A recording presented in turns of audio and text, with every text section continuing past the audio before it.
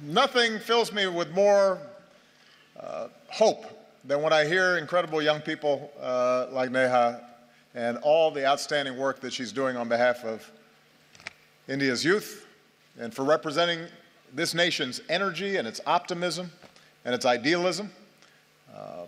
She makes me very, very proud. And I think that may be her. Is that somebody related to you? Okay, because we just had a chance to meet, and she's beaming with pride right now, sitting next to you. Give Neha a big round of applause once again.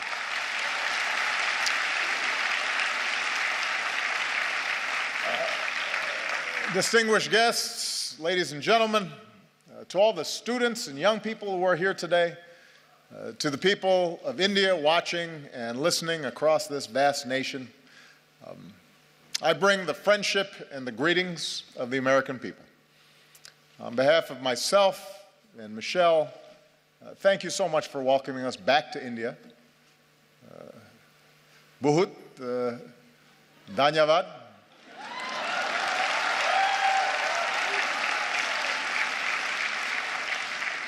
It has been a great honor to be the first American president to join you for Republic Day. With the tricolor waving above us, we celebrated the strength of your Constitution. We paid tribute to India's fallen heroes. In yesterday's parade, we saw the pride and the diversity of this nation, including the daredevils on their Royal Enfields, which was very impressive. Secret Service does not let me ride motorcycles, especially not on my head. I realize that the sight of an American president as your chief guest on Republic Day would once have seemed unimaginable, but my visit reflects the possibilities of a new moment. As I've said many times, I believe that the relationship between India and the United States can be one of the defining partnerships of the century. When I spoke to your parliament on my last visit, I laid out my vision for how our two nations can build that partnership. And today I want to speak directly to you, the people of India, about what I believe we can achieve together and how we can do it. And my commitment to a new chapter between our countries flows from the deep friendship between our people. And Michelle and I have felt it ourselves. I recognized India with the first state visit of my presidency, where we also danced to some pretty good Bhangra. For the first time, we brought Diwali to the White House. On our last celebration here,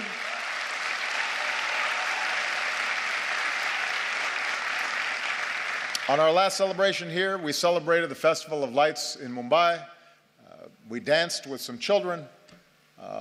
Unfortunately, we were not able to schedule any dancing this visit. Señorita, bude bude, desho me. You know what I mean. So,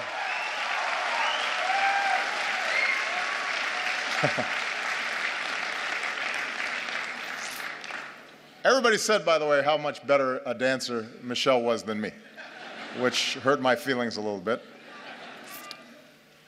On a more personal level, India represents an intersection of two men who've always inspired me.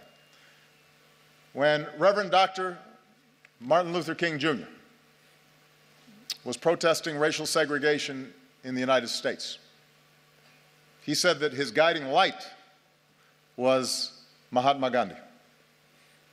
When Dr. King came to India, he said that being here in Gandhi's land reaffirmed his conviction that in the struggle for justice and human dignity, the most potent weapon of all is nonviolent resistance.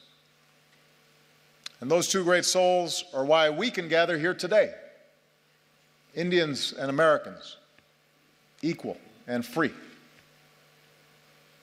And there's another link that binds us. More than 100 years ago, America welcomed a son of India, Swami Vivekananda. And Swami Vivekananda helped bring Hinduism and yoga to our country. And he came to my hometown of Chicago. And there, at a great gathering of religious leaders, he spoke of his faith and the divinity in every soul and the purity of love. And he began his speech with a simple greeting: sisters and brothers of America. So today, let me say, sisters and brothers of India.